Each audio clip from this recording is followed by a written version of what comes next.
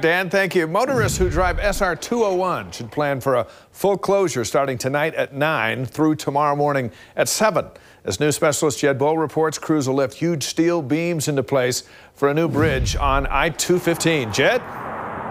Dave, right now this stretch of SR 201 is packed, but it will be empty this evening after 9 o'clock. Road crews continue to work through the winter on the I-215 West Belt reconstruction project, and tonight they need to get started on a bridge 115 feet long. This is our biggest project of the year. Despite plenty of snow and cold weather, I-215 construction keeps rolling along this winter.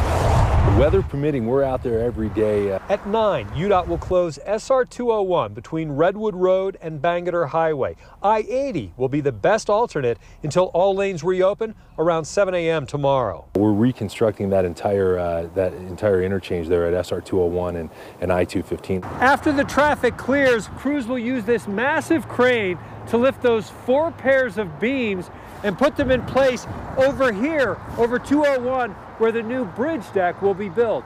We want to do it when fewer vehicles are out on the road. Once the beams are in place, workers will build the bridge deck. I-215 reconstruction started last spring and is slated to wrap up next fall. So far, crews have placed more than 87,000 tons of asphalt. That's more than the weight of 2 World War II battleships. They've paved 232,000 square yards of concrete, enough to build a 2-lane highway from downtown Salt Lake City to Draper. And they've installed nearly 250,000 pounds of reinforcing steel. That's more than the weight of 2 of these jets. Those days that we can, we want to kind of plow through that work and make sure that we're on target for a fall finish. And rebuilding the bridge this way saves them several days of even more extended closures. If they run into stormy weather tonight, Dave, they may push the bridge work back 1 day, but right now, that's not what they're expecting. All right, all good to know. Jed Boal, live for us tonight in Salt Lake. Thank you, Jed. Deanie?